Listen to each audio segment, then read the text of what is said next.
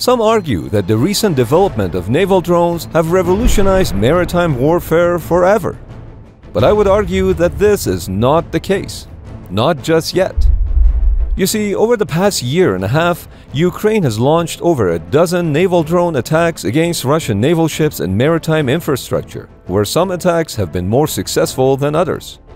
And even though it's no small feat for a country without a navy to deny Russia full control of the Black Sea, the number of attacks to date have been quite small. Ukraine initially had an element of surprise, but not anymore. Russians have more or less adapted to a constant threat of naval drones by using countermeasures. So it's fair to say that naval drones are not as revolutionary, especially when you compare them to the use of FPV drones, where hundreds, if not thousands of them are used by both sides every single day. But why Ukraine's successful attacks with the help of naval drones don't tell us much about the effectiveness of these weapons. Why the US military established Taskforce 59, and if the naval drones turn out to be a revolutionary idea after all, who becomes the biggest winner of this technology? It's not what you think. On July 17, 2023, Ukraine launched 5 naval drones toward the Crimean Bridge, each carrying 2,000 pounds of explosives. The drones were controlled via a satellite link from Kyiv, which was as far as 500 miles away.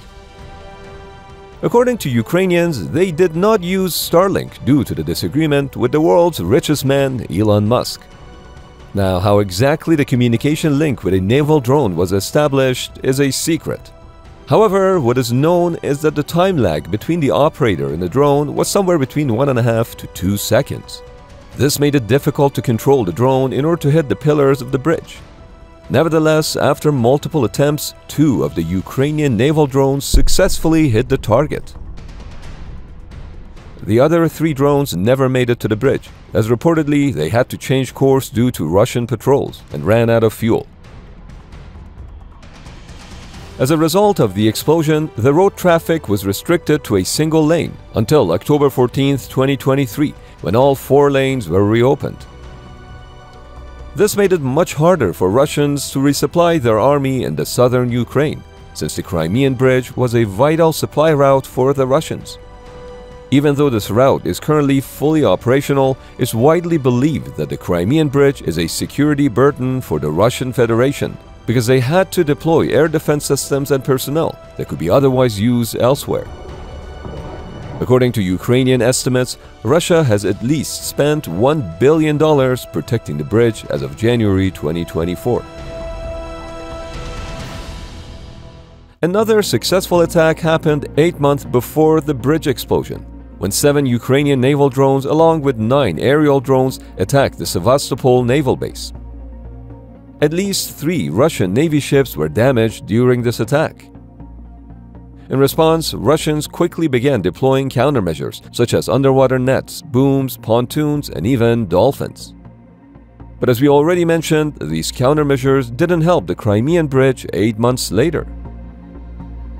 Speaking of countermeasures, Russians have also started using patrol boats and helicopters, specifically to target Ukrainian drones. Other countermeasures used included electronic jamming, FPV drones, and even dazzle camouflage. Dazzle can confuse the Ukrainian naval drone operators by camouflaging the true heading of Russian ships. Some argue that signal jamming is the most effective way to combat remotely operated vessels, but that's easier said than done. As Russians found out in Ukraine, their jammers not only block Ukrainian communications, but also their own. Plus, an active jammer instantly becomes a priority target for radar homing missiles. All that said, the effectiveness of all these countermeasures is debatable, since Ukraine only publishes their successful attacks while dismissing unsuccessful attempts as Russian propaganda. And here is a good example of this.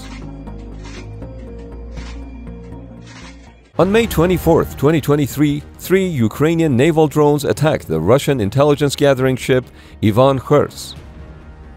Russians claimed the ship was not damaged and that they had destroyed all 3 drones. They even posted a video of destroying one of the naval drones. In contrast, Ukrainians claimed that they had hit the ship and posted this video, which, to be honest, is inconclusive.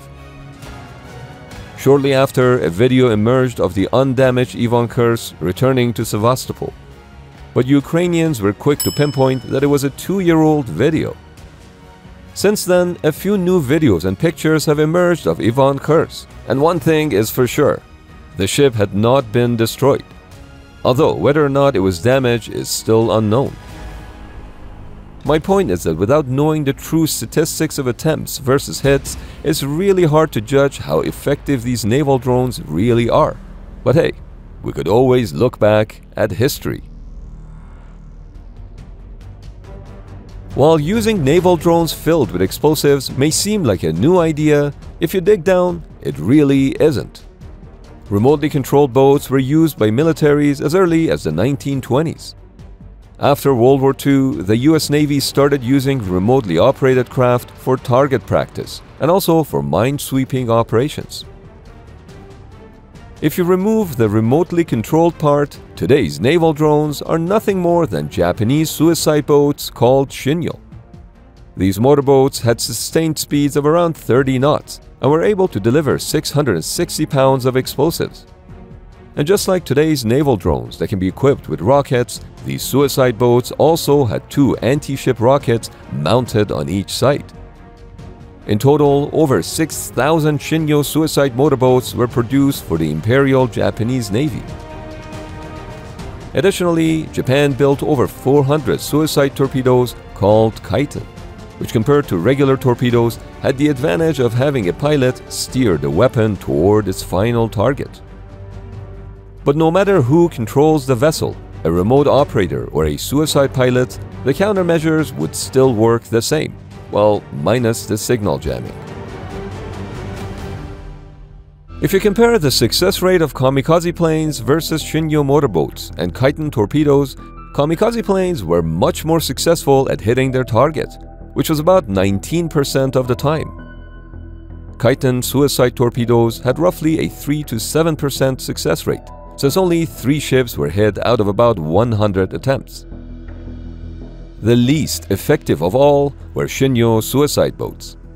According to the Japanese, entire units were wiped out by Americans. Out of the 6,000 suicide boats built, only 4,000 were used during combat, out of which only 12 had confirmed hits. At face value, that's a 0.3% effectiveness rate. But in reality, a lot of the boats were instead used for transport missions, so their actual success rate is probably higher. What's interesting is that when it comes to naval attacks, it looks like we've come full circle. During World War II, the emergence of countermeasures like sea nets, torpedo belts, and bulges against underwater and surface attacks pushed militaries to switch to missiles. Now that militaries can intercept missiles, they are going back to using surface vessels for attacks. And that's because these vessels actually have some advantages.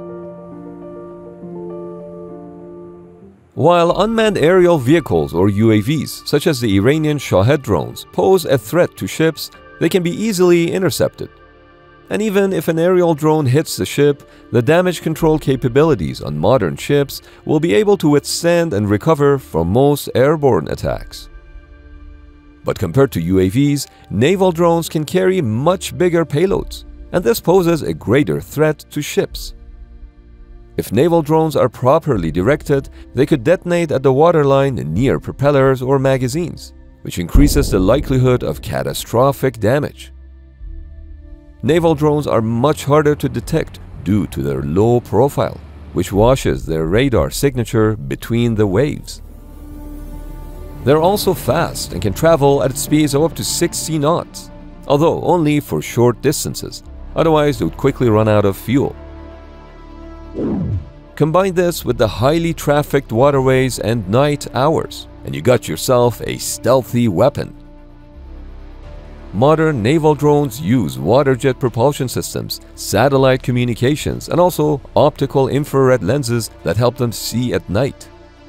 Add GPS and intelligence satellites, and you have a weapon that's capable of attacking both ships and naval structures 1,000 miles away. Counter technologies are also important. To avoid detection, you often need to sail around, which means the drone would need more range. To accomplish this, a solar-powered drone like Sail Drone could be used, which harnesses both solar and wind energy. What happens if signals get jammed? Go old school. Use a wire to communicate with the drone. Modern naval drones have without a doubt come a long way from the Japanese Shinyu suicide boats. Not only the operator doesn't have to die, they're even more protected than a HIMARS operator. HIMARS and naval strike missiles are easily targetable once they unmask to fire.